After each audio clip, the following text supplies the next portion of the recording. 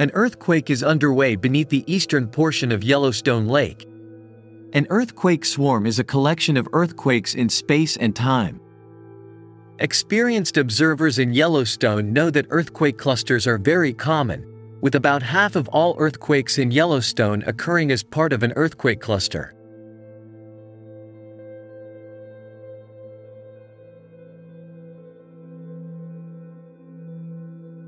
The current shoal is interesting because it is slightly larger than the average herd in terms of number of earthquakes, and is located beneath Yellowstone Lake.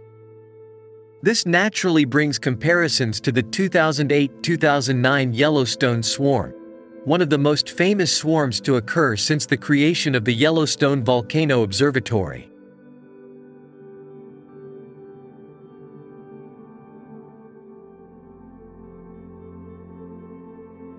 The 2008-2009 swarm began on December 27, 2008, in the northern part of Yellowstone Lake and lasted for approximately 11 days until January 7, 2009.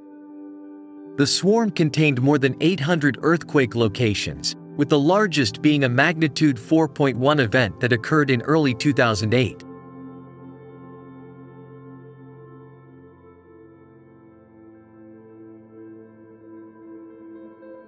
The 2008 swarm was notable for its seismicity, slowly migrating northward over time at a speed of about 1 kilometer per day. In addition, surface deformation was recorded at nearby GPS stations along with the migration of the herd. Migrating swarms accompanied by surface deformation are indicative of fluid movement through the shallow crust.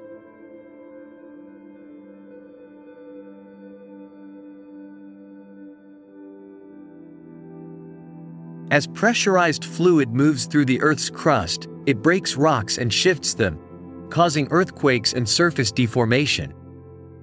It is difficult to know exactly what fluid is moving, such as water, gas, magma, considering the small amount of total deformation.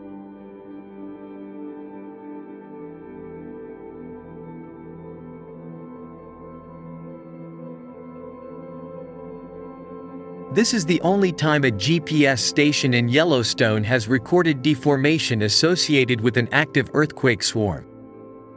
In comparison, the current swarm is much weaker in terms of the total number of events and the energy released known as seismic moments. In contrast to the 2008 herd, seismicity in the current herd does not appear to have migrated over time.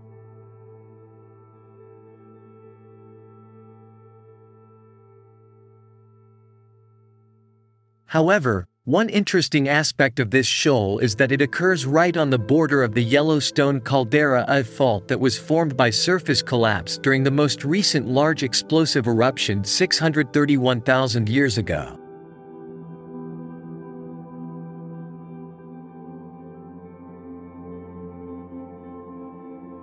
Could this swarm be a reactivation of the boundary fault?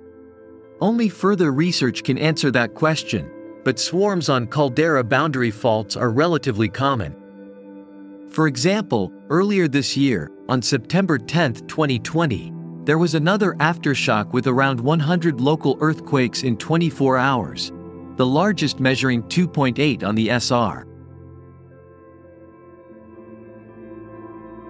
This herd is located in the southern part of the caldera boundary fault, which cuts through the regional fault zone.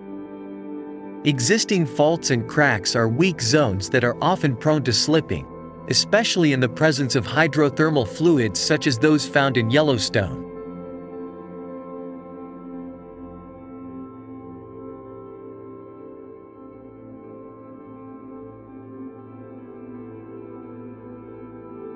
At this point, it's unlikely that the herd beneath Yellowstone Lake will approach the size of the larger herds that have occurred in recent decades, but you never know how things will play out, especially when they occur. Against earthquakes.